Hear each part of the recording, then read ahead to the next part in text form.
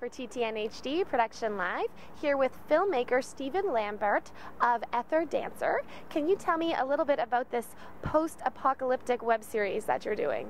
Well, it's actually steampunk genre web series. It's basically everything got wiped out and they're rebuilding civilization and everything's in the steam era. So there's a lot of Victorian era clothing, sort of. It's almost like a period piece, but not really. It's set in the future after a meteor shower has wiped out practically all of humanity.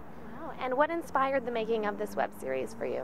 Well, I actually worked on a music video about 4 years ago for a band called Abney Park, who's pretty prevalent in the steampunk genre, and just sort of snowballed from there. That got me interested in steampunk, and I started to get a lot more interest in it, and I built from there and got everybody together, and we started working on the series. Great. And does the genre of steampunk have a large following? I've never heard of it before. Well, it's trending upwards on Google. If you were to do a search about it right now, it actually, yeah, it's getting extremely popular. I was just at Fan Expo, and there was a ton of steampunk people and people dressed like steampunks, that sort of thing.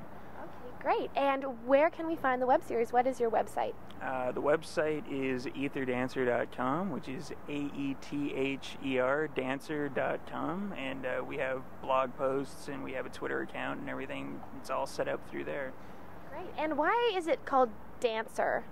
Well, in the series, that's actually the name of the airship, where it actually, the ship itself looks like an old school sailing ship, only it's got a gigantic balloon on it and it flies through the air. So the ether is basically sort of an element in the sci-fi genre of steampunk.